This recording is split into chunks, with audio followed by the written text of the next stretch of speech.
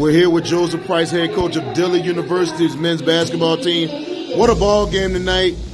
Came up short by 3 points, but you guys just didn't go away. Y'all fought all the way to the end. What you can say about your team's effort and about the last couple of seconds you guys had a chance at the end? Yeah, I'll tell you, the ball bounces in strange ways. You know, I think I'm really proud of our players. We fought really hard. We kind of got down too much in the first half, and we struggled and really fought our way back in the game. I'm really proud of my kids. You know, a couple loose balls here, layups here. Xavier hit a couple shots at the last buzzer.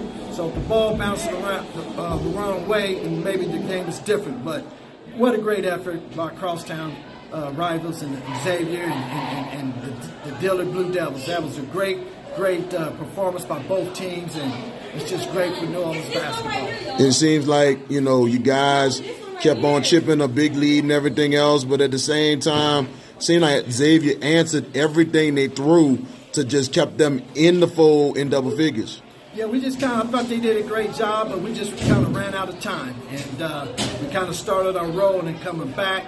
We had a couple of situations. We gave them a couple of offensive rebounds. That kind of hurt our progress and getting back early in the game. But great effort on both teams, and just proud of the way my players reacted down in the end, pressing to get back and get a couple of steals. So great job on both parts. It seems like, you know, sometimes, you know, Raheem usually shoots the ball well, but a lot of the other players stepped up. First half, 20% shooting, but a lot of improvement in the second half and shot much, much better. And it seems like your team just kept fighting, and you really wanted them to. You looked like y'all had a chance to might be stealing the win it over here at the Qualification Center.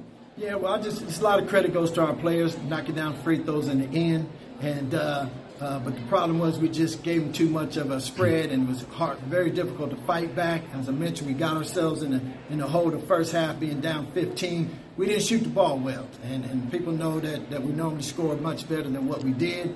But the first half kind of dictated the whole game. Had we had a much better first half, we missed a lot of layups and had a lot of great opportunities, and we just couldn't knock them down the first half.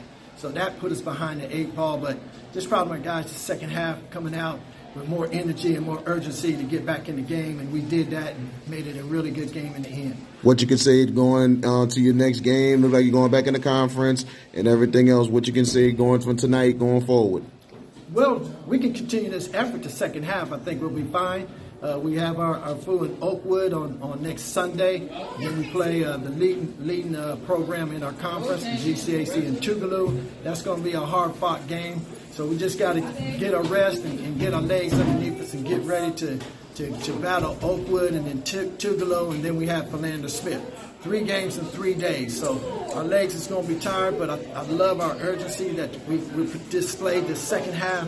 If we can just continue that for next weekend, I think we'll be okay.